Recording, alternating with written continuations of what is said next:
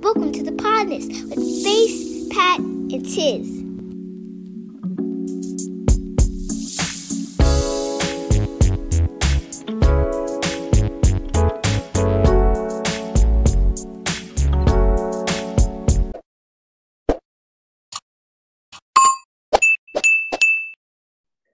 A Chick-fil-A is facing backlash because it tried to recruit people to run the drive-through and pay them in sandwiches. They wanted to recruit volunteers, and they will receive for 5 entrees per shift. Hey yo, how many hours do you gotta work? Is it a shift? And a shift Like part-time 8 hours. Now, That's if it's usually like like 5 6. hours, on God, I'll work that drive-through for some sandwich. I ain't gonna front. That might just be the foodie in me, or the I don't know what it is, but I'll work a good 5 hours for some sandwiches. Yo, they said in the Nigga, I go to it's a face. Chick-fil-A on purpose just to get points to go back to Chick-fil-A. Y'all seen that Will Smith apology video? I did. I refuse to watch it. Topic, so I just saw it on the doc and was like, "Well, we're gonna go with that." Cause yeah. What y'all? Nah, I ain't watch it. I ain't want to see Will apologize. Getting tired of niggas doing shit and apologizing for it when you know what you did was intentional. And like you said, man, you went up and purposely slapped the motherfucker. I ain't want to hear no apology. I will say he did. What they did is they did the videos. He straight up they'll pull up the questions. He'll say the questions, then he'll basically answer the questions from the people. And I will say he took accountability. I'll give him that. He took accountability for it or whatever. Cool. So like he even admit that he apologized to Chris Rock's mom, Tony Rock.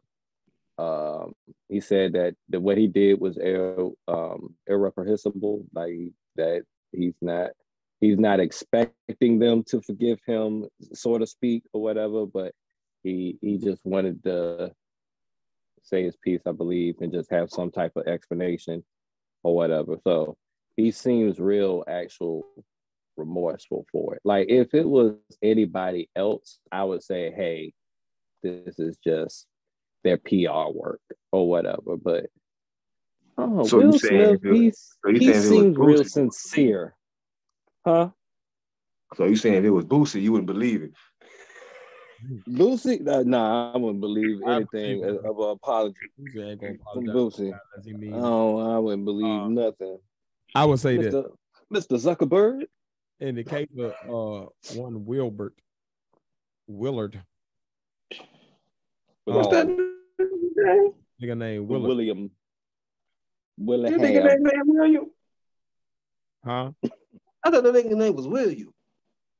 I don't know if that's the case. I'm pretty sure it's Willard. I might be wrong. I was started reading this book, got halfway through it, and then I started reading a whole other book. So I done kind of forgot it for certain pieces, but I feel like that nigga name was Willard. It is a character name. I remember it was something very different than what it might be. William, I'm not sure. It is. No, it is. I'm gonna call him Willard tonight. It's Willard. It's Willard Carroll Smith. Okay, I thought I won't trip because I remember he had like a very different name, and that's why he shortened it. It's Willard. Yeah, Willard. That's a cool name, man. Willard. Yeah, Willard. Sound like an off-duty Viking. But I will say about Willard, Willard the Terrible. What I will say about Willard is this. I'm not a fan of the image of the apologetic black male, but I will say as far as teaching young people how to take accountability when they're wrong without like standing on some bullshit, I can say he did a masterclass of it. Now, what I will say is 2 parts of me on this though. No matter what, I respect the accountability that he did take. Like I really do think like he apologized to the right people. He he took accountability for the fact that he honestly just didn't have an explanation for certain shit. Like he was very transparent. I can respect it. But I will say this. On the elevator side of me, good job, Will. On the nigga side of me, though, good job, Will. But you ain't gonna get no answer back from Chris Rock till you call that man and offer him the fair one. Mm-hmm. Like, you owe him or one of his brothers at his choosing the fair one. Yeah. Like that gotta happen before you can have any conversation. Like after an ass whooping has been rendered on one of either sides, but on a fair playing field, we can then move forward and talk. But I know me. I don't know what. Let me not put me in this because I ain't gonna lie to you. I would have knocked that nigga the fuck out. Yeah, right there on that damn stage. Now, I would have knocked the shit out of goddamn what is it? Last Earth. I would have beat his ass back to Last Earth. Oh God, like that would have went real. very graceful and petty man. I might have hit that nigga petty with my hard bottom shoe. He might have got choked out with a real bow tie. Like it was gonna go ugly though. Like it was gonna be at least a 3-piece thrown, and whether he hit the ground or not, immediate choking afterwards. Like you're gonna die, nigga, in front of everybody, and ain't nobody pulling me off your ass because my mama ain't here. Like you gonna die. I don't know if it's been said before, but I'm gonna say it again. It's one thing to strike a man with a closed fist, but to slap a man, that's something totally different. You take a man from being a man and you lower that man's masculinity. You feel Telling me? that man you ain't a man. I'd rather you punch me. Totally different. I'd rather you punch me. So, in essence of being slapped, you've been disrespected on a total different level. So for a normal, regular man, the repercussions of that are going to be dire. Yeah.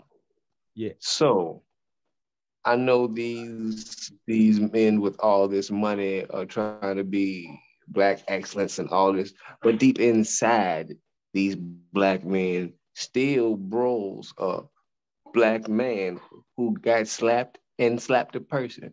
So at the end of the day, you can be Black excellence and try to be the role model and apologize and all this other shit. But like I said, I ain't trying to hear the apology. So I know they ain't really trying to hear that goddamn apology. At a certain point, I think the apology got like an off. Motherfucker got to be an eye type shit. You feel me? Like, okay, let's meet up. Let me slap the fuck out you real quick in front of somebody, in front of your wife. Let me slap the fuck out you in front of your wife. Something in that realm. Because I don't know if Chris Rock married. I don't know if he got a significant other. I don't know nothing about that. But I know if he do, it was divorced. But I guarantee he fucking somebody. Or was fucking somebody before that slap. And they seen that damn slap. I'm almost guarantee that at this point, Chris Rock is probably dating a white woman on the low. And white women are a lot more understanding of these things. He probably got his dick sucked thoroughly that evening. I'm going to just put that out there and just be real. Yeah, I'm pretty sure that was the case. I'm pretty sure he went home that evening with a swole jaw. But it was no more swelling below the waist. I'm sure he got that when he got home. Yeah, Kimberly, all this money he's been getting lately. Haley. But I'm going to say this. Because Tiz, you said this months and months ago. And you said this months and months ago, man. I want to vote that we stop talking about Will and motherfucking Jada once again, because Will brought their ass back into the spotlight with the slap. God damn it. That is true. I want to get these motherfuckers back out the goddamn media. Until some more bullshit happen. Get their ass back out the goddamn media, please. Please get their ass out the goddamn media. I know it's another Black couple out there doing some shit. I don't mind Will in the media. I don't like him under that spell. Exactly. I like Will when he's going out doing adventurous shit, going out exploring shit. When Will is doing Will and he's being Will, I don't mind when Will's being Will. It's everybody else in the family that's extra. Will and Jazz and Jeff need a show. Shit, they need a reality show. Will and Jazz and Jeff need an adventure show where they go and do different shit, man. Get Will back with his homeboy, man. Yeah, he do need some masculine energy around him in a major way right now. Yeah. And I don't mean no weird shit, but like he need like his bros around him, like that really got his back, that care for him.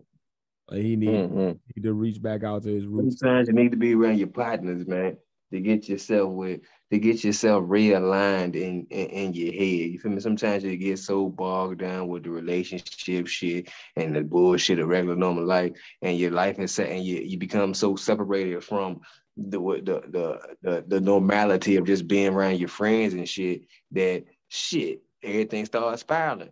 Will got to that goddamn point where that spiral came to that tip and he popped the fuck off. But right now he in that recovery point where he needs some good time alone to himself, but he also needs some good time around people that can help build just him back up. You feel me? Some like-minded people who just want to be around him and just have fun. Don't want nothing from him. That part.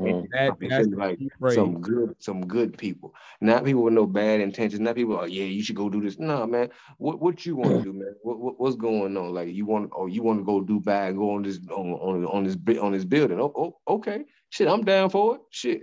I bet. Yeah, just do some crazy shit with your friends, man. Like that type of shit. Cause like I feel like his biggest, like he said it in the apology. He writes it in his book. His biggest like thing is like his need to have the approval of his peers, people around. Yeah. So like he got to get to a place where he's not around people that he needs to please, that don't want him to please them. Mm-hmm. Like for a minute, so he can like build his confidence up. It's a thing there, like he gotta heal with that before he can be healthy for anybody relationship, because he gonna continuously keep pouring in the shit that might not necessarily that. And because of that, he's gonna keep coming back to this place of feeling empty because he's giving his all to like spaces that may not necessarily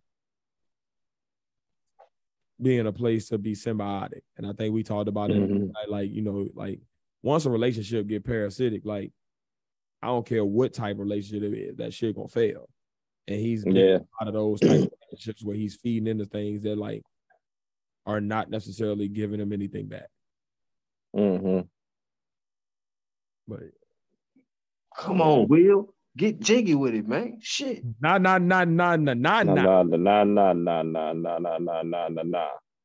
Or at least call the Men in Black. When you need a lift, who's the cat in the drop? Yo, that Will Smith. Come on, man. The Galaxy Defenders. Come on, Will, man. Let me see you. Will, just I don't really want you to rap. Bounce with me. Just bounce. I don't want you to rap no more. I just want you to make movies. Just everybody just walk. You don't have to make a rap song to take a walk with me. Come on and make your neck work. Now freeze. Make your neck work. Yeah, I had to put that whistle out. You know why? Yes, please. Yes, please. It was a different time back in the 90s, my people. It's always a bigger, really different time. Real different.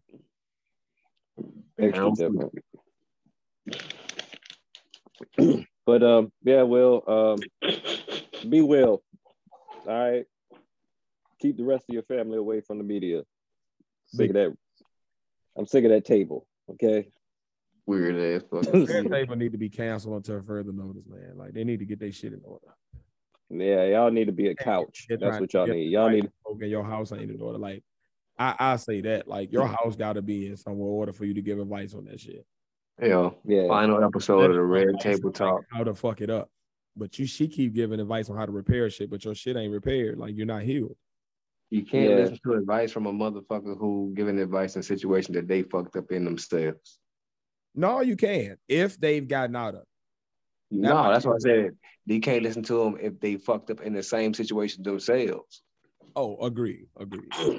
Unless they tell you what to avoid, where they like, hey, don't do that no more because this shit got way worse. But if they tell you how to make it better, nigga, save yourself or you throw me to wrath, my man.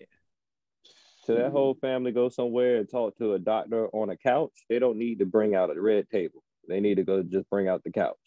The final episode of the Red Table Talk, they gonna invite Will back and he gonna take an axe to that damn table. Big fact. I hope he does. Fiery axe. I'm tired of this shit.